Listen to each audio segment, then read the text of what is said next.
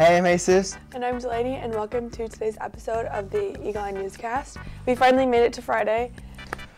Yeah, it was a rough week for me. Thought I would never come. Jesus almost didn't come to school because of a flat tire, so. Hey, I still made it because Eagle Eye News is what I live for. Okay. Can't miss it. Anyways, today's the 17th, and Jesus has our first announcement. Yes. So anybody who's interested in joining the Cyber Patriot team, they'll be meeting at 2:45 Wednesday, January 22 in Mrs. Tenbock's room. If you don't know what Cyber Patriot is, it's an online capture flag competition. Remember that breakfast is being served in both cafeterias, and it was extended until 7:50. So make sure you stop in to grab something to eat to get your day started off right.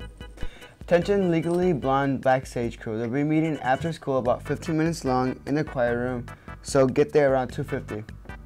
STEM Club will be hosting another one of their spaghetti bridge competitions on the 23rd and the 30th of this month in Mr. Vander Whitey's room. So make sure you stop down for a chance to win a $25 Sprinkles gift card. A representative from the Aveda Institute will be here on January 20 at 9:15 who are any juniors and seniors interested. All right, if you're looking for a yummy treat, make sure to stop down to Mr. Henning's room for $2 popcorn, still available. And for lunch today, potato bar, guys. All right, I think that's all I have for you. Have a good weekend. Yes.